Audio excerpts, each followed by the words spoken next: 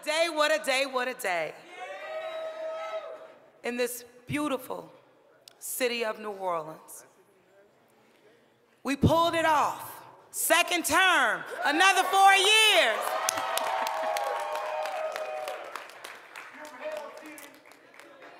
I'm TD now. And I get to keep being a TD.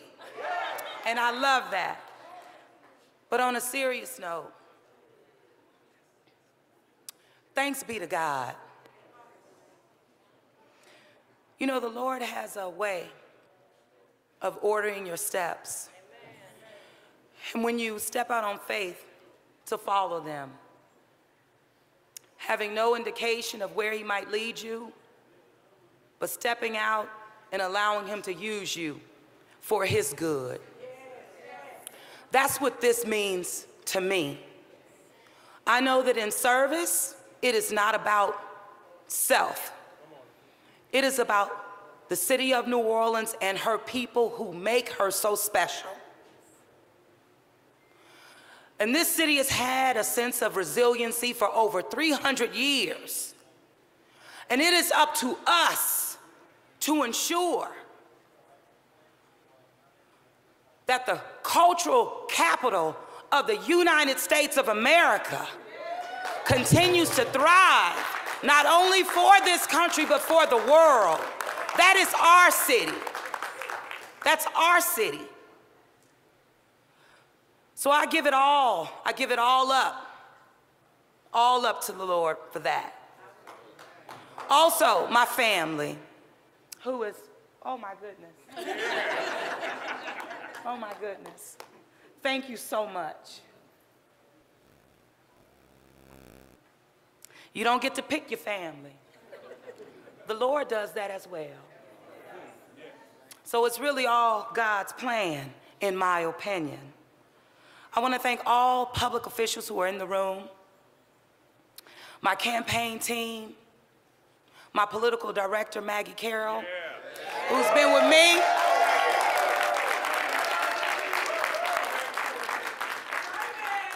When I was president of the Broadmoor Improvement Association, Maggie was secretary, and we took no prisoners then. Created a vision, stepped out on faith, and worked with the people to realize that. Thank you so much, Maggie, for your friendship, for your love, for your guidance. Bill Roussel, who introduced me, thank you so much, Bill. You know, the Lord also has a way of sending people your way and proclaiming what you should be doing. And Bill whispered to me years before, even thinking about running for mayor, you should do this. I said, Bill, come on. But again, God's plan. All of the volunteers that stepped up, leaned in relentlessly. We've always been grassroots, bottom up, out there on the streets from the first term, and it did not stop moving into this second term. I say thank you so much for your hard work. But most of all,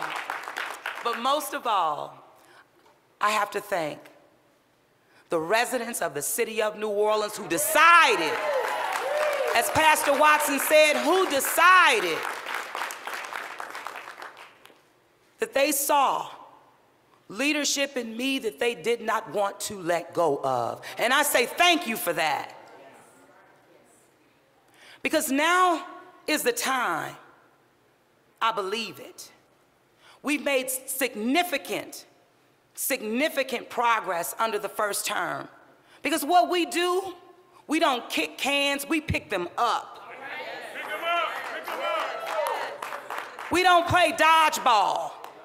We look for the ball and we kick it. We face challenges in order to fix them, however they come our way. We work hard. We don't lie and we don't steal. We work hard and we do it consistently, and we've done it over and over and over again. And we will continue to do that in the next 4 years. Because I believe in the people of this city, but more importantly, I believe that this is our time to play to our strengths and the assets that we have in this city. And what we do now within the next 4 years will determine the next 40 or 50. So we don't have time to waste. We have to go to work and we have to continue to get it done. So continuing to ensure that infrastructure is our priority, and infrastructure is not just roads and streets and bridges and drainage, which it is, but it's also transportation and technology and affordable housing. And it's also our people. So we will continue to invest heavily as we've demonstrated. But also, the city of New Orleans is positioned nicely in this United States of America because of the investments that we have made. And here recently, and I know on the front line and pushing for the passage of this most recent legislation at the federal level for infrastructure, this is our time. And we're positioned, and I say that because we have an opportunity to leverage additional federal money against our public money that our people decided that we would spend through bond sales, and with the credit rating that was improved a year and a half in. This is our time. So we can't waste it. We cannot waste it at all. In terms of overall quality of life in our city, we can do this. Clean up our city for the long haul, and not just about solid waste collections. Because we had an issue, we know, long time. But we can do this.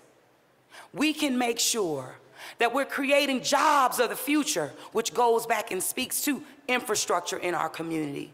We can turn around the injustices in terms of environmental injustices, like our Gordon Plaza community. I've heard you over the past 3.5 years. And not only have heard you take necessary steps that align clearly with the infrastructure package, that we have an opportunity to gain additional resources to invest in our city. This is our time. We know that the 100-day storms, that's gone, because we're getting them now every 5 years and an upward of 15 years. So it means that we have to continue to play to our strengths in regards to our green infrastructure, building for the future, sustainable, resiliency. That's who we are. So it is our time to embrace the great assets that we have in this city and play to our strengths. Every single neighborhood in the city of New Orleans will receive capital investment and improvements because we realized a premium from that bond sale on an upward of $379 million, unprecedented in this city. It's unprecedented. But again, it speaks to this is our time. Public safety, no doubt about it.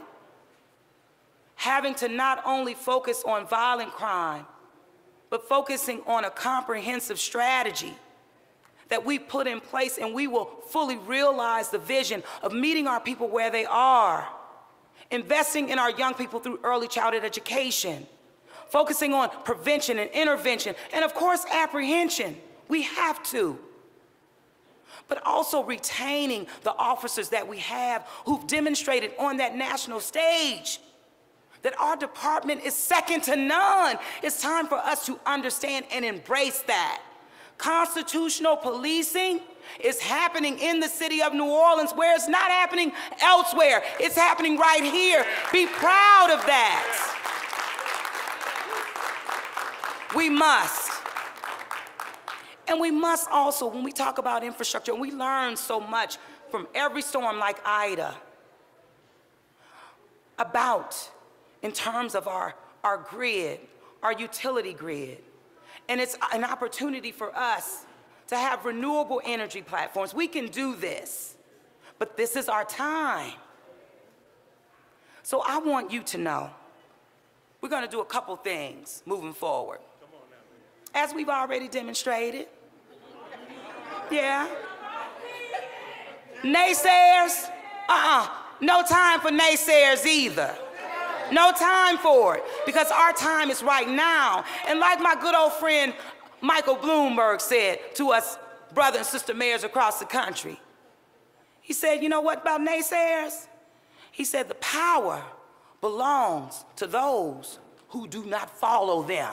So the power is in this room. The power is in this city, because we're not following that. And also let me say this. We're not looking right now so close to who's going to be the next mayor, because I'm the mayor right now. Yeah, I'm the mayor right now. Mayor right now. And the mayor that the city of New Orleans needs for a time such as this. And let me tell you something. If you believe in a lame duck, not LaToya Cantrell. Because we don't have time for that. And I know that it's something that you're not looking for either, because every day matters. I don't care if it's 2 weeks left on the job, but I'm going to give this city what I've demonstrated that I can give, all that I have, and have a team in place. And thank you to all of my leadership team, all employees of the city of New Orleans who haven't let up, and we will not. Our future is bright in our city. We're going to play to our strengths. We're going to turn an eye, not look to naysayers, because we're focused on doing the job and getting results that we can stand on 40 and 50 years from now, meaning our children. This is about the future of the city. And I want you to know that I wake up every single day fired up. I wake up every single day prayed up. I wake up every single day sometimes by myself and like, okay, it's a little lonely at the top sometimes. But you have to make tough decisions. And that's why I'm so rooted and grounded in my faith. Because this city deserves nothing less. So I'm going to give it all I have. I love you so much. I love the people of this city. And like Big Chief Howard said, Big Chief. Because you know, for the first time in our history, we stopped focusing heavily on marketing our people without investing in them. And I mean the culture of this city. So with the leadership of my administration, for the first time, turning tax dollars over in fair share and investing directly into that culture, and Big Chief accepted that grant award of over $20,000, putting it into our masking community, and he said, you know what? This is good, but it must continue. So let's do what this city deserves, because she is world class, and we are world class.